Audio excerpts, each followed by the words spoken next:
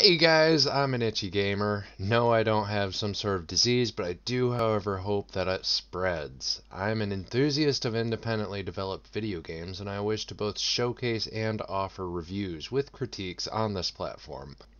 My goal with these videos is truly to show what this general genre of gaming has to offer. I want you to go out there and check these games out for yourself, and if you're a developer out there, I want you to know what people are saying. I know I've found in life that when I don't get feedback from those that are actually affected by my work, I never know how to improve. I hope to offer this channel as a go-between for independent game developers and their user base. I highly encourage any of my viewers to post comments on their own thoughts and opinions on not only in the games in which I am showcasing, but how I'm doing. I highly support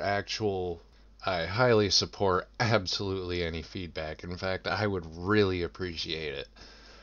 So now I want to thank you for clicking on whatever stupid thumbnail I wound up using, actually watching through whatever gameplay I wound up using, and you're actually sitting here listening to what I'm saying right now. So I really appreciate that. So now I'm going to get back to the script. So you're probably wondering who I am. I'm just your average 27-year-old guy who currently lives in Portland area of Oregon. I'm actually from Michigan originally. Anyone from Michigan will understand why I left. No, I do not work in the gaming or computer industry in any capacity. I have no professional affiliations with any developers or companies whatsoever. I did at one time work for a satellite company that did tech support for Xbox for about a month. That is the closest I have been to working in the gaming industry. I told people to turn it off, turn it back on, open up their NAT settings, that kind of stuff for a few weeks. It was a fun job, just not really an industry for me. So what draws me to indie video gaming? Well, to be honest, my love for this niche started a long time ago when I started playing Flash games at school and hopping around sites because admins would block the site. It was a great time just kind of playing cat and mouse with them and just having some fun with basic games along the way. But when I came home, I wanted more. I would use this crappy family computer to try and play new games like Far Cry or the original Crysis at the time. My computer would basically laugh at me. So I would scour the internet for games that my computer could handle, and that's when I discovered indie gaming.